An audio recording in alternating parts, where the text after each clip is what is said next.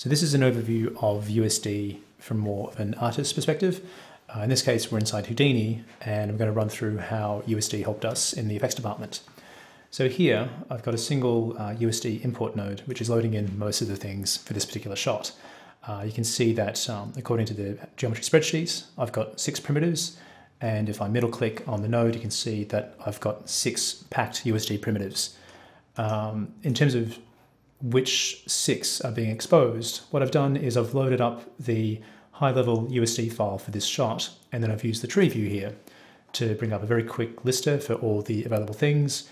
And in this case, I've gone down into the set section and I've loaded in 6 assets. You can see that while these are all fairly high resolution, high polygon counts, the way that this is exposed to Houdini, it's all fairly fast and real time to manipulate. In order to go through a more specific use case of why we would need these things and how we would modify them, in this particular shot, FX was asked to replace the ground with some cobblestones. So if I move down to here, you can see the start of this network. So what I've done is I've got a similar USD node. In this case, rather than bringing in 6 things, I'm just loading in the one thing, which is the ground planes for this shot. And then in another USD node, I'm bringing in just the buildings, which I'll use to basically cull cobblestones later on. The other thing I'm doing is I'm bringing in the cobblestones themselves. So we had the asset department make us 7 cobblestone variations, which you can see here. A nice byproduct of how the USD plugins have been implemented in Houdini is they, for the most part, respect standard Houdini idioms.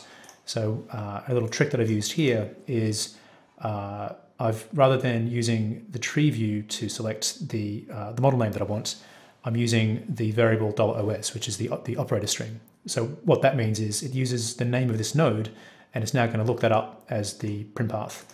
The reason I've done that is so that once I've done this for one node, I can then go copy, paste, paste, paste, and then each of these things will then automatically bring in the model which is required, which is very handy.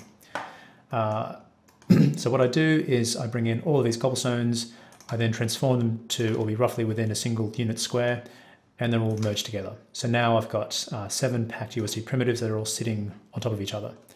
You can see, glancing on down the graph, that ultimately this just goes to a standard copy to points SOP. So it's all pretty straightforward vanilla Houdini. The one bit of special sauce required is this USD instance prototype SOP. So this just tags the primitives with a string attribute so that these can be identified later on to USD. On this side, it's fairly straightforward workflow. So so again, I bring in the ground plane, but because these are packed primitives, I've got to convert these into polygons for Houdini to be able to modify them.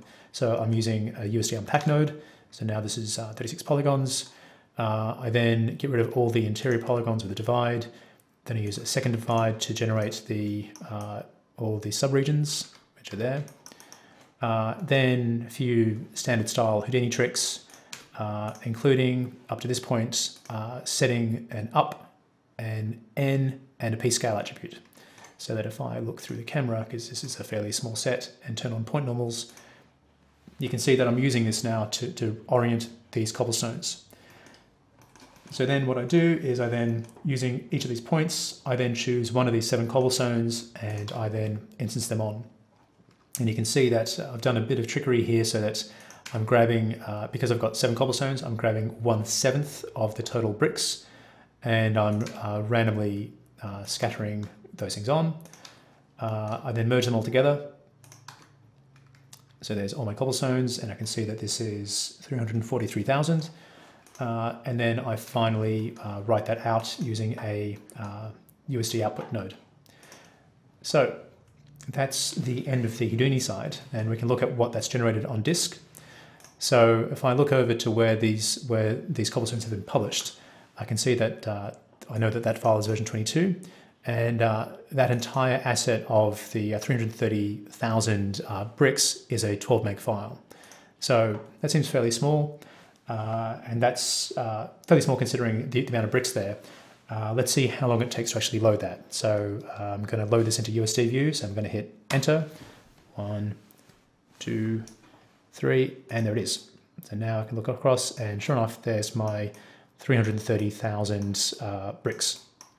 A nice byproduct of how USD instancing is exposed to the user is that it doesn't show you all the transforms in one big vomited outliner, because that would ultimately be useless. You're unlikely to be wanting to modify these things individually after the fact. What you are likely to want to do is to be assigning shaders to each of these bricks, but in fact probably not to the bricks individually, but to each of the instances, which is being duplicated many times across this setup. That's exactly how it's exposed to the user. So if I expand this prototypes folder, you can see that here are my 6 bricks. It's exposed exactly the same way inside Katana, so that the lighting artist or the surfacing artist can just assign 7 shaders onto each of these things, and they will all be correctly randomized and thrown out against the scene. And that's a pretty quick overview of how USD looks to artists.